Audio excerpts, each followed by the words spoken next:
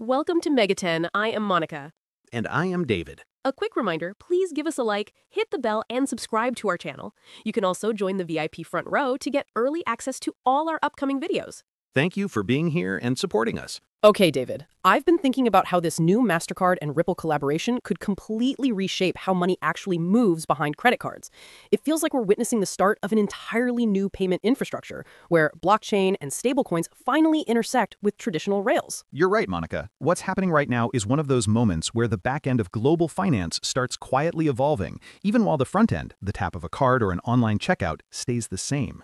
The partnership between Mastercard, Ripple, WebBank, and Gemini is the first real-world attempt to settle everyday credit card transactions using a regulated stablecoin, RLUSD, on the XRP Ledger. And that's what makes it so interesting. It's not about speculation or trading. It's about infrastructure.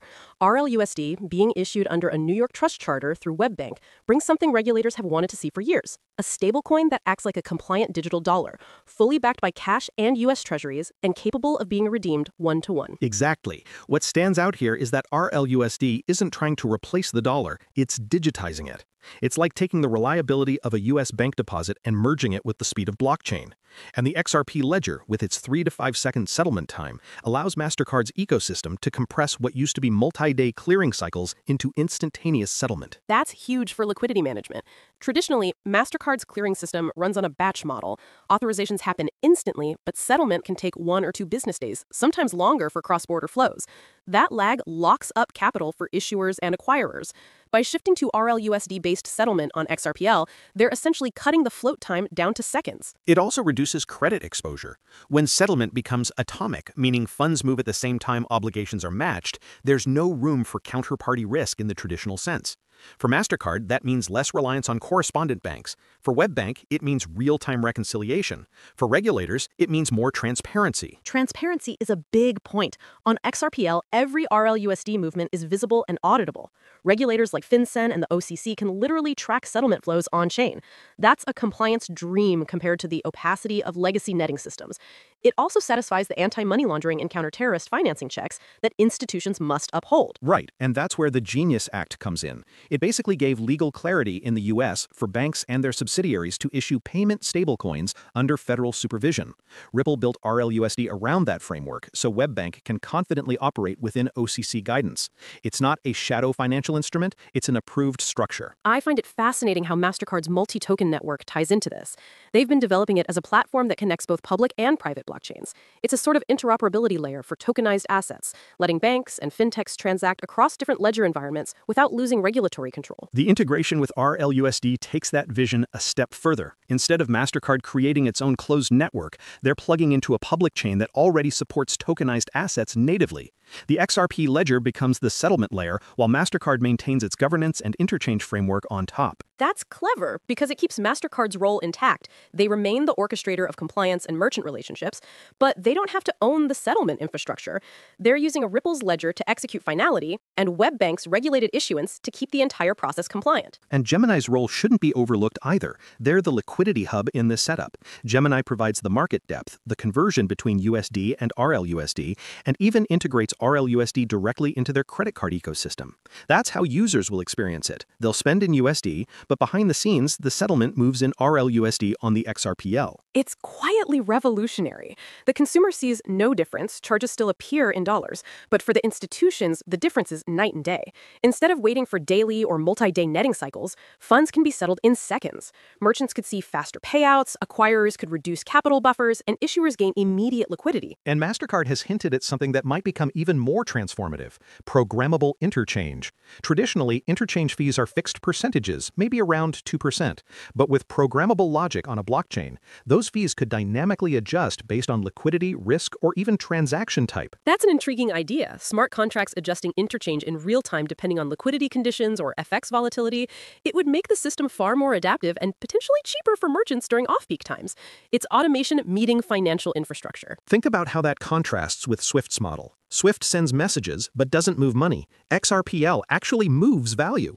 When you eliminate intermediaries, the system shifts from messaging about money to settling money itself. That's where RLUSD comes in. It carries the dollar value natively on the ledger. Just a reminder, remember to like, share, and subscribe. And also don't forget there is a front row seat waiting for you. Join us here at the VIP area.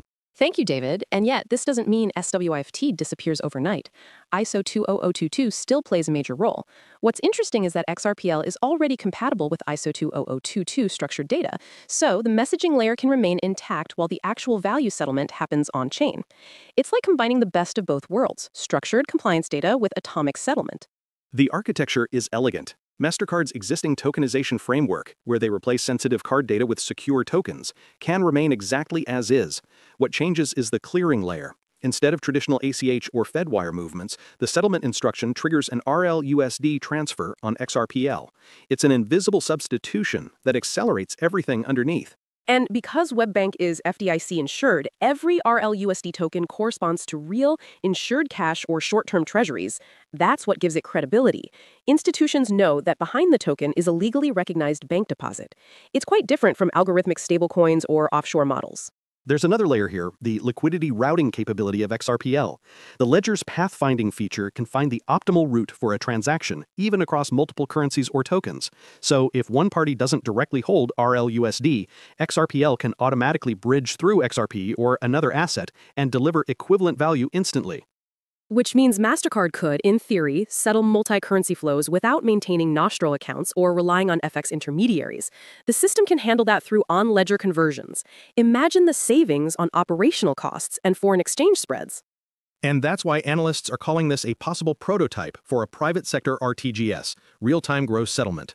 Instead of being operated by central banks, it's run by a consortium of regulated private entities.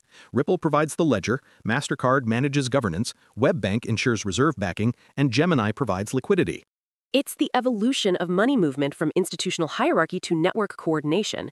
Everyone remains within regulatory boundaries, but settlement becomes as fast as information flow.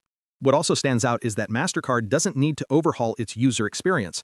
Merchants still get paid in their chosen currency, customers still pay in fiat, but everything beneath is upgraded. The idea is that blockchain becomes an invisible rail, not a user-facing disruption. That's important because mainstream adoption depends on familiarity. The average consumer doesn't want to think about ledgers or tokens. They just want reliability and speed. This setup achieves that without changing how they pay. True, and from the compliance side, XRPL's auditability gives regulators a level of transparency that traditional systems simply can't. Every RLUSD transaction can be traced, and any potential anomaly can be flagged in real time. It could redefine how regulatory reporting works, moving from periodic audits to continuous oversight. And that might even help rebuild regulatory trust in blockchain-based systems. One of the biggest criticisms of crypto has been opacity in stablecoin backing and flow monitoring. Here, everything is visible and the backing is verifiable under bank-level supervision. Another interesting angle is how this could influence Mastercard's competitors. Visa has been exploring stablecoin settlement with other partners, but this collaboration sets a high bar. It's the first time a regulated U.S. bank is using a public blockchain to settle fiat credit card payments. It's going to pressure Visa and others to accelerate their own strategies, especially as Mastercard has been public about its multi-token network being designed to handle stablecoins, CBDCs, and tokenized deposits simultaneously. This pilot with RLUSD demonstrates how that vision translates into practice. It also shows that traditional payment networks are no longer competing with blockchain, they're merging with it. Instead of seeing it as a threat, they're treating it as infrastructure. Exactly, and the Ripple side benefits too. RLUSD gets instant institutional legitimacy, backed by Mastercard's global reputation and Gemini's market presence. That strengthens its position as a benchmark for compliant stablecoins. Let's also talk about the regulatory implications. The OCC interpretive letters 1170 through 1183 outlined what banks can and can't do with digital assets. Those letters legitimized holding stablecoin reserves, settling payments with digital tokens, and even participating as validator nodes. The Mastercard pilot sits neatly within that legal boundary. And it might even push regulators to formalize new categories, like tokenized bank money. RLUSD doesn't fit neatly into existing definitions of stablecoins or e-money. It's effectively a tokenized form of a deposit issued by a bank operating on a public ledger. If regulators adopt that language, it could pave the way for more banks to issue their own digital liabilities, interoperable across ledgers. That's where a multi-stablecoin clearing network becomes possible. Each bank issues its own token, but settlement happens in a shared environment. That would be the logical next step after this pilot, a consortium model where multiple issuers coexist, governed by common rules. Mastercard could manage the governance layer while the XRPL acts as the shared infrastructure. And each stablecoin could have its own custodian and audit firm. The model would ensure segregation of reserves, daily reconciliation, and cross-issuer interoperability. It's a vision of the tokenized economy that still feels familiar to regulators. But, of course, this comes with challenges. There are questions around scalability. XRPL can process about 1,500 transactions per second, while Mastercard handles tens of thousands. For full-scale deployment, they'll need to either optimize batching or extend the ledger's throughput capacity. That's true, though for now, this is a pilot, not a production overhaul. The idea is to test feasibility, identify regulatory friction, and gather data. It's the foundation for scaling later. And I think what makes it compelling is that each participant in this ecosystem has a defined role. Ripple provides the tech, Mastercard manages network logic, WebBank guarantees reserve integrity, and Gemini ensures market liquidity. Each piece complements the other. Just a reminder, remember to like, share, and subscribe. And also, don't forget, there is a front row seat waiting for you. Join us here at the VIP area. Thank you, Monica. Okay, it's a model of collaborative finance rather than competitive disruption. You can sense how this could evolve into a permanent fixture of financial infrastructure. You mentioned earlier the potential for programmable credit. That's another area where RLUSD could quietly revolutionize things. If WebBank's credit issuance is collateralized in RLUSD, those credit lines could be managed algorithmically on-chain. It could even allow credit limits, repayments, and interest adjustments to be executed automatically. It's almost like the credit line itself becomes a smart contract. The issuer can adjust terms in real time, and repayments become on-ledger transfers rather than accounting entries. For regulators, that's unprecedented transparency. And it ties back to consumer protection, too. Programmable credit would require clear disclosure and explainable logic, but it could drastically reduce errors and disputes. Everything is deterministic. No hidden processes, no overnight batch reconciliation. That's right. But for now, Mastercard and WebBank are playing it safe. They're using blockchain settlement but keeping the consumer experience untouched. Over time, as regulators become more comfortable, we might see the programmable elements emerge more visibly. Another factor is international adoption. The Financial Stability Board recently warned that traditional cross-border payment systems won't meet the G20's efficiency targets by 2027. That opens the door for alternatives like RLUSD on XRP, which can settle globally without correspondent chains. And we're already seeing Swift exploring similar blockchain pilots, but they're still layered on top of old systems. Ripple and Mastercard are bypassing that entirely. It's a cleaner architecture. That's the pattern across fintech evolution. Each layer gets replaced by something simpler yet more transparent. The beauty here is how it keeps regulatory comfort while delivering innovation. Speaking of comfort, let's not ignore risk management. WebBank will need robust capital buffers to handle RLUSD issuance, liquidity stress testing, and real-time monitoring of settlement accounts. Regulators will want assurance that the reserves are segregated, audited, and redeemable on demand. That's a fair concern, but it's also what differentiates this pilot from earlier stablecoin projects. RLUSD operates under NYDFS oversight, with monthly attestation reports. It's not offshore or opaque. The transparency actually builds resilience. Absolutely. And Mastercard's involvement means operational standards will be high. Redundancy, failover systems, compliance audits. The same rigor that applies to its legacy networks will extend to blockchain-based settlement. What's fascinating, David, is how this experiment could gradually evolve into a multi-issuer ecosystem.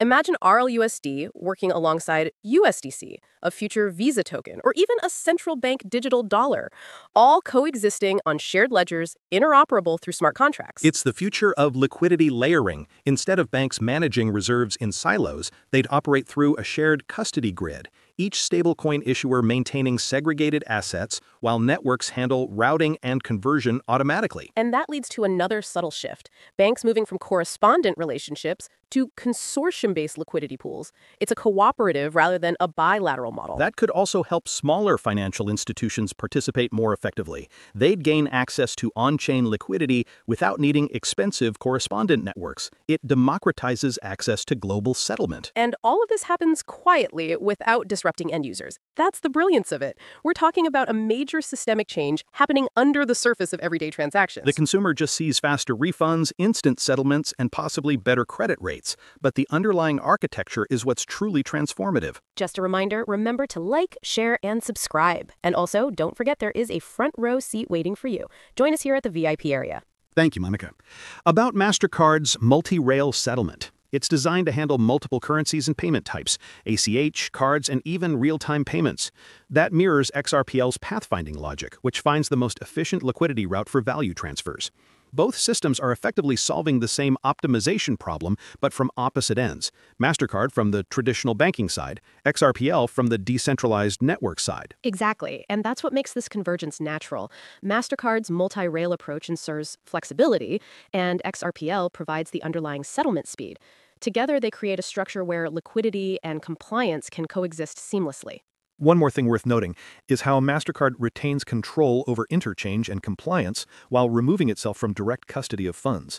They become a governance layer, verifying rules and settlement conditions without holding the assets. It's a shift from being a processor to being an orchestrator. That's a subtle but powerful evolution. Mastercard doesn't need to manage reserves. They just validate that transactions meet their network standards, then allow the blockchain to handle the money movement. And that also means regulators can monitor the process end to end. It's a fusion of transparency and trust. Which could influence how future regulations are written. Instead of treating digital assets as risky outliers, regulators might start defining frameworks for digital settlement assets that sit between stablecoins and traditional deposits. If that happens, RLUSD could become a reference model for the entire industry. Its design, fully reserved, bank-issued, publicly auditable, fits everything regulators have been asking for. And Ripple's acquisition of G Treasury fits perfectly into this picture. They're now directly connected to corporate treasury departments, which manage trillions in working capital. That could accelerate institutional adoption of stablecoin-based settlement, especially for large enterprises tired of delayed cash cycles. It's all part of a broader reconfiguration of finance, from delayed, batch-based settlement to instant 24/7 liquidity.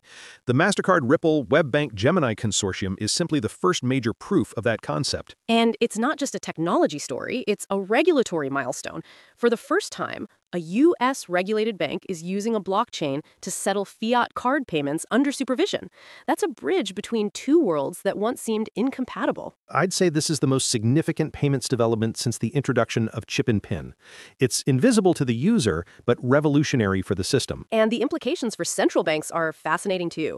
If private sector networks demonstrate safe, real-time settlement with stablecoins, regulators might borrow some of those principles for future CBDC design. It becomes a dialogue between private innovation and public policy. Stablecoins like RLUSD could serve as testbeds for the eventual integration of tokenized central bank money. And the path forward is clear now. First, pilots like this. Next, interoperability between multiple issuers. Finally, a fully digital settlement ecosystem that still feels as safe as traditional banking. It's almost poetic. Blockchain was once about disintermediation. Now it's about better intermediation, more transparent, faster, and institutionally backed. Well said, David. And that's what makes this pilot so important. It's not a disruption, it's an alignment. I agree. Everything points to a future where networks like Mastercard evolve into governance layers on top of open, regulated settlement systems. It's the merging of tradition and technology in the most natural way possible. Drop comments below and subscribe to our channel. David and I are personas to make content more engaging and relatable, not legal and financial advice. Do your own research before making any investment decisions. By the way, keep an eye on how this collaboration unfolds in the coming months. It could quietly redefine how every card transaction settles worldwide. See you next time.